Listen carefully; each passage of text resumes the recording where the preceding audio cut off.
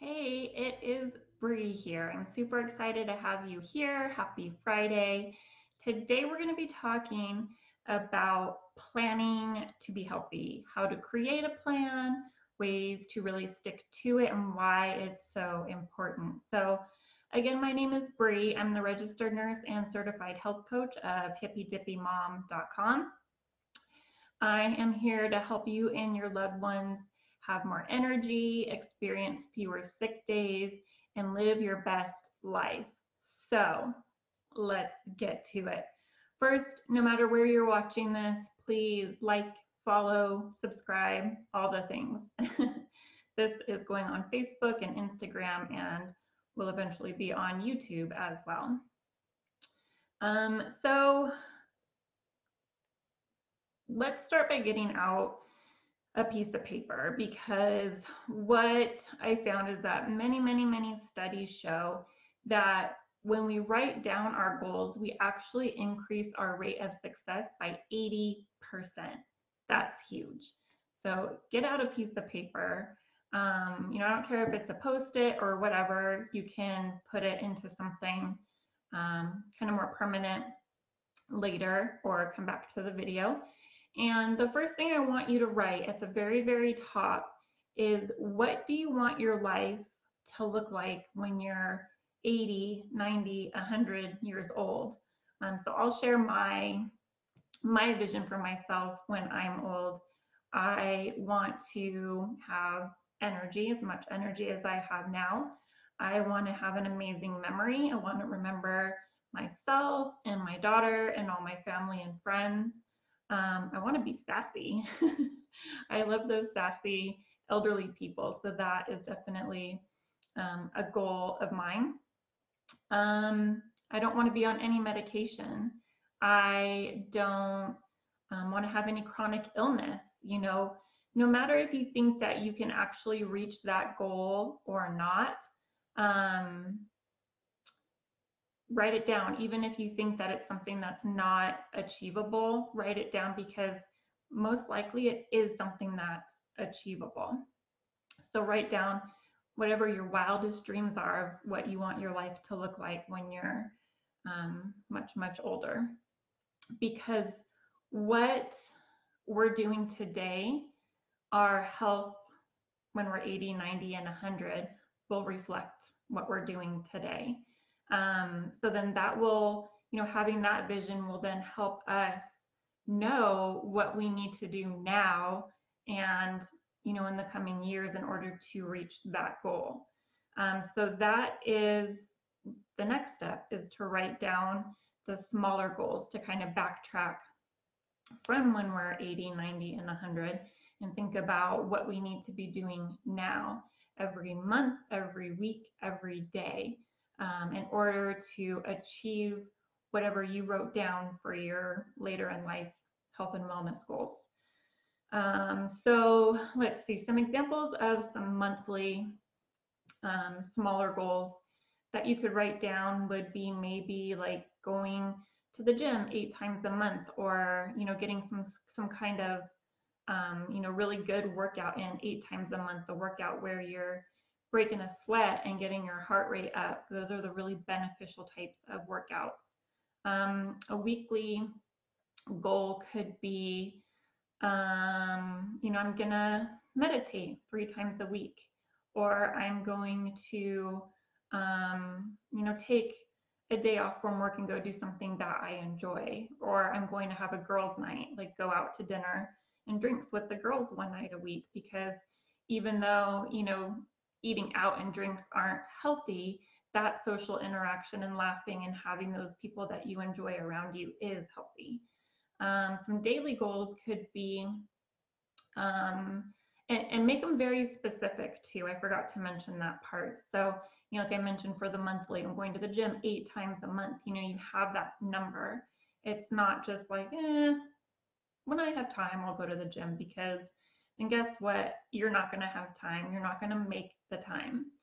So then going to the daily goals could be something like, I'm going to get my 8 to 10 servings of vegetables. If you're an adult woman, the max recommended daily amount of sugar for you is 25 grams of added sugar. So make that a goal. I'm going to stick to 25 grams of added sugar or less. I'm going to get 8 hours of sleep. I'm going to only spend an hour accumulating an hour on my phone. Certain things like that, but make them very specific. Make them something that, even if it's a little challenging, that that you can accomplish them. It's also a really good idea to write down some possible obstacles, challenges, or barriers that you're going to come up with. We all have the obstacles, the barriers, the challenges that we know that are there, that have gotten our way before. And then there's some too that will come up that you didn't plan for, and that's fine. But when you're writing in your plan that that you're going to have these barriers, then you're prepared for barriers. You're prepared for the challenges.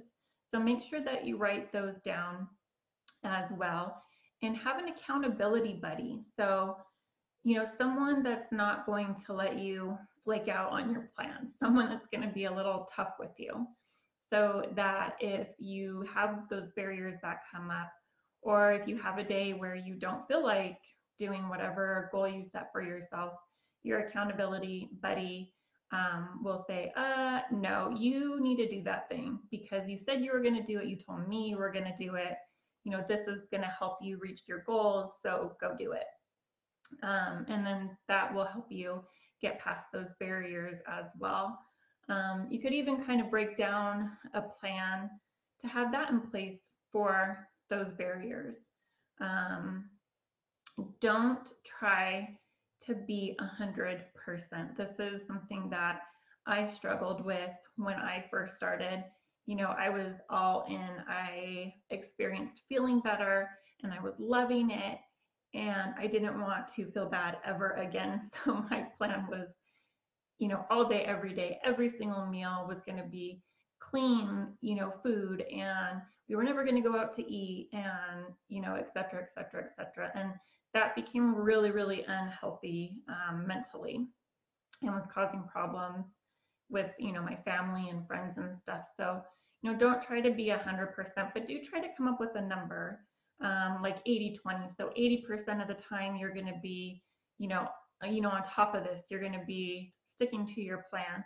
And then 20% of the time you're going to, not really stick to your plan, but also not go too crazy. Like I said, you're going to go out for a girls' night and you're not going to obsess over the fact that what you're eating and drinking isn't healthy, because you're getting that social interaction and that kind of playtime to enjoy yourself, which creates that healthy balance. So just come up with that number: 80-20, 70-30, 90-10.